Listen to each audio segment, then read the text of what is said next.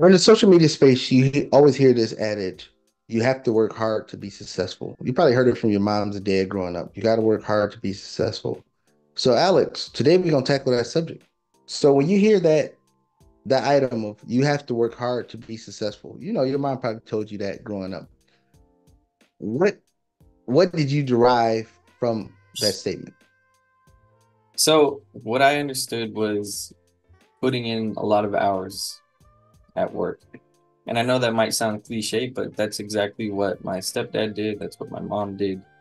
I mean, 12 to 17 hours a day of just work. And so that was my take on it was you have to bust your butt every single day at a job to, make sure your paychecks are bigger. And I saw that with in the work environment too. That was everybody's idea of working hard.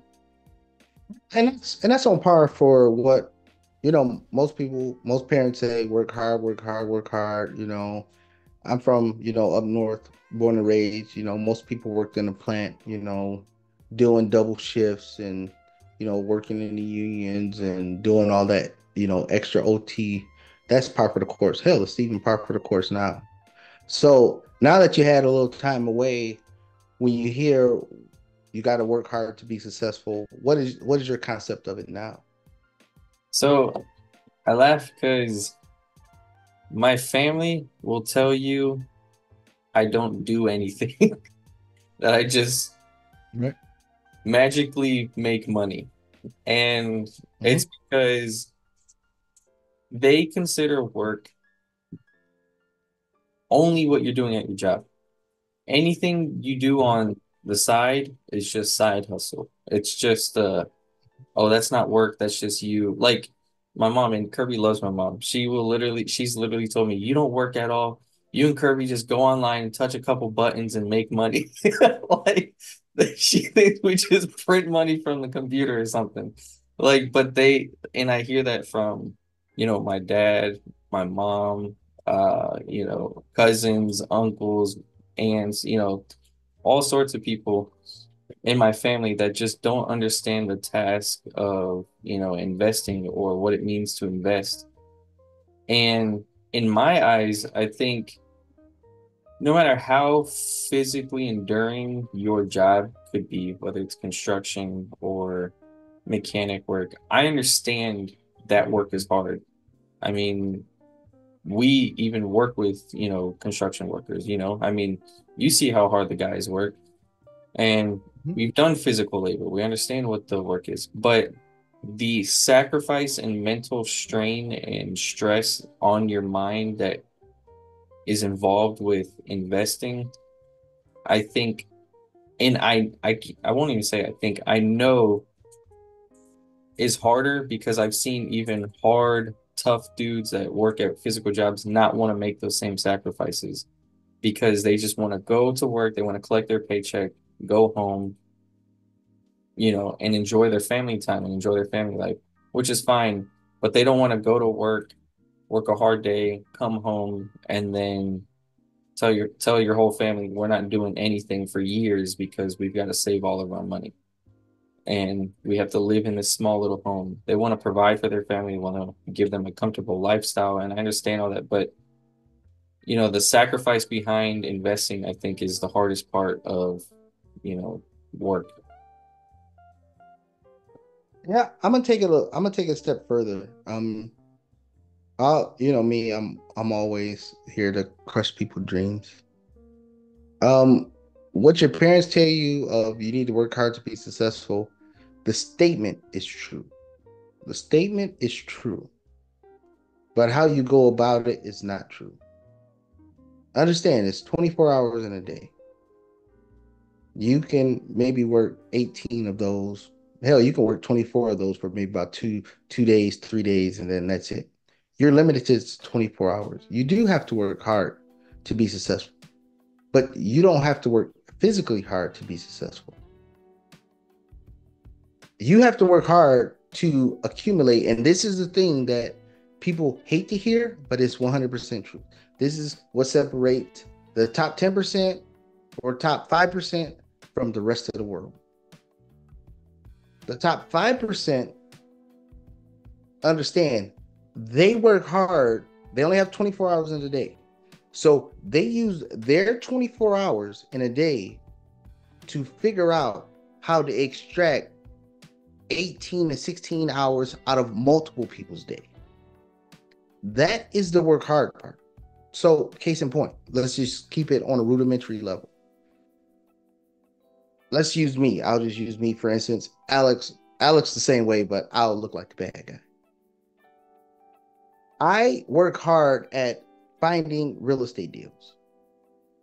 I find the real estate deal, I close on the deal, and then a tenant's in the property. I set the rent so the tenant has to go work 40 hours, 50 hours, 60 hours a week to afford to pay the rent. And then I do that at scale on multiple units, multiple doors. So now I have 30, 40, 50 people working 30, 40, 50 hours a week to afford that rent. But my work hard is to work hard to find a way to extract money out of everybody else. And don't think that this is just landlord based. Look at Amazon. Amazon create products for people to pay for. People have to pay for them by going to work to pay for them. So they found a way to get millions, hundreds of millions of people to work to pay for their products. I mean, you can look at any institution. You can look at the GEs, you can look at the Whirlpools, you can look at any businesses out there. They create products and they spend their 24 hours a day to focus on how to extract money out of people to work to make that happen. You can look at banks, you can look at debt collectors, you can look at any avenue out there. That's what the top 5% do. Because the top 5% know they only have 24 hours. If they work 24 hours, they will not reach the level of wealth that they're trying to achieve. The only way that they will reach the level of wealth that they're trying to achieve is if they extract hours away from other people. That is the secret to working hard to be successful. But if you're just going to work a 9 to 5 and you're going to put 15, 16 hours in a day, that is what creates the rat race. Because this is what happens. The person that works physically hard and works, 15, 16, 18 hours a day at their W-2 job, they work the time. So they say, I work hard, I have to play hard.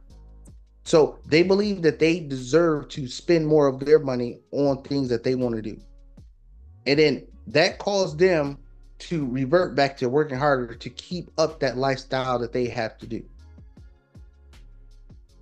That's what, the normal framework of it is that we've been taught when we is, younger. You got to work hard. But it puts you in the rat race because now you have to work harder to maintain that lifestyle. So now you didn't bought a better car, you didn't bought a bigger house. So now you got to work hard and work all the overtime just to maintain it. Instead of working hard to figure out how other people have to work harder to pay for the products and goods and services that you provide so you can have that better lifestyle. So they got to worry about the rigors of working 12 to 16 hours instead of you. So that is the main concept. And we was talking about another video about what the thing that I learned from the person we not going to mention is that was a big concept. It's only 24 hours in a day.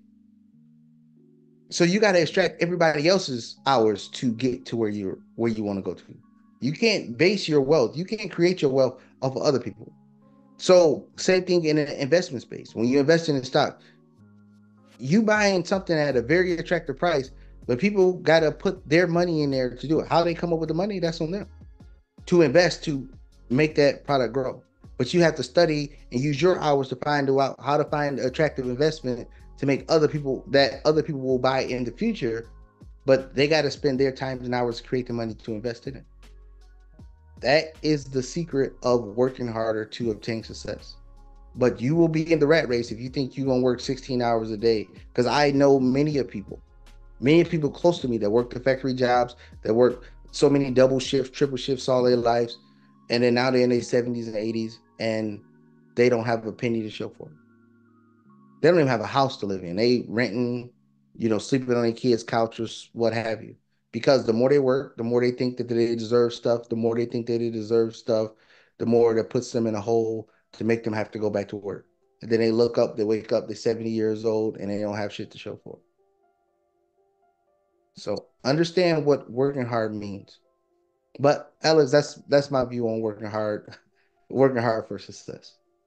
Yeah, and I agree with it. I really do. I mean, when you're dedicating the majority of your time to just a task at your job, you're limited literally on your creativity. There's only so much you can do behind the scenes outside your job because of your lack of time. If you're working 12 hours a day and you're sleeping 8 hours a day and you have 4 hours, and those 4 hours also consist of you driving back and forth to work, you're running out of time on what you're actually going to be able to do for yourself, or using that time to study and find, the right investments to put your money into, and just all sorts of things. So, I mean, I really think working hard physically holds you back from more success because it's taking time away from you. And I'll close it with this. So let's look at a small number. So let's say you have 10 rental properties, right? You have 10 rental properties and you raise the rent $50 in a year. $50 in a year times 10, that's $500. $500 times 12 months, that's $6,000. That's $6,000 increase in income in a year that other people working for. But year over year, people can't get a $6,000 increase from the W2 job that they're working for. That's just simple math. I mean, of course, you can multiply the numbers and do things like that, but $50 increase, that's $6,000 a year, and you know, an increase in income that you created from yourself from other people working, not you working. Only thing you did was increase the rent. Look at that. It's amazing how things shake out. Yeah, absolutely. With all that being said, guys, if you liked the video, hit the like button, leave us a comment down below, share this video, subscribe, and we will see you guys on the next one.